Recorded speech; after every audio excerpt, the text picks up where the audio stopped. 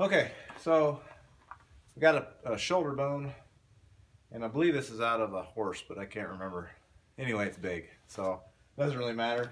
So we taped it to the front of the gel block, so we'll shoot it and see what that does whenever you hit bone. Now again, this is a gel block. It's not a deer standing there. I've seen this before to where people take this stuff to the nth degree and say, well, a gel block is the only way. And let me tell you something, when it goes to flesh, it's a whole different game. So we're looking at this to show what the damage can do in muscle tissue mostly, but we're also going to do game testing, and hopefully we get that soon. So let's get this shot, because I'm cold.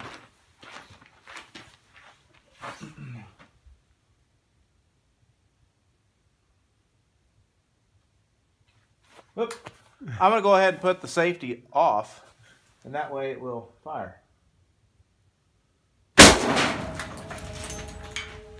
I hit it. It's always good to see shrapnel.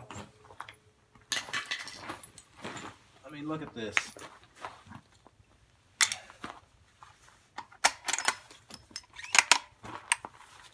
All right, so I don't know how we did that, but we did. You can see automatically we get a different result when you hit bone. We get more penetration out of the jacket here. You can see the jacket into here, and you get a lot of damage at the very beginning of the gel block. I mean, if you see that, I mean, that is just blown apart.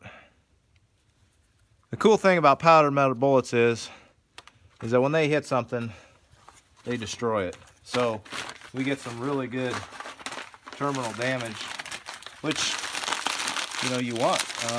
That 450 has a lot of oomph when it hits the gel block, but we're only shooting a 170 grain bullet, so we may need to up the ante and make one a little heavier. So stay tuned. We're going to have these for sale pretty quick. We should be getting boxing today.